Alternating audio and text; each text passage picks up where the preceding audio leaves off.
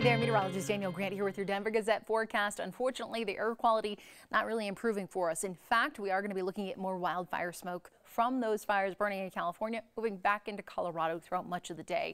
We still have the air quality alert in place for the entire state. You can see just how bad it is out to the west, but all of that smoke and the haze really settling in across the I-25 corridor. And then by later this afternoon, that plume shifts ever so slightly off to the eastern plains just a bit. But overall, hot and hazy. That's going to be the name of the game today. 97 your daytime high here in Denver.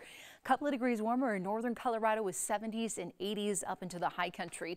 Not a ton, of course, going on HD 9. We'd love to see some rain to kind of help scour out some of this smoke. We do have a front that's pushing in later tonight, but most of that rain is going to stay just to our north. We'll see a few more clouds filtering in and temperatures ever so slightly dropping off for us on Tuesday.